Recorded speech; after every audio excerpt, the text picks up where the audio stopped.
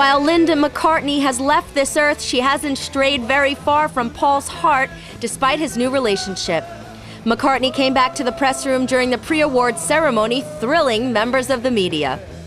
The former Beatle talked about his shirt, which depicted the Fab Four with red clown noses superimposed. Talk about what? My shirt, yeah. This is a shirt which is designed by my daughter Stella for Comic Relief, which is a charity in England. And the original picture was taken by Linda. So it's a family affair. I'm very proud of it. Get yours from March the 13th onwards. Yeah, Comic Relief, so they do loads of great work. Children, a lot of work in Africa, AIDS and stuff. It's a really good charity. Paul McCartney performed the Beatles' I Saw Her Standing There with special guest drummer Dave Grohl of the Foo Fighters.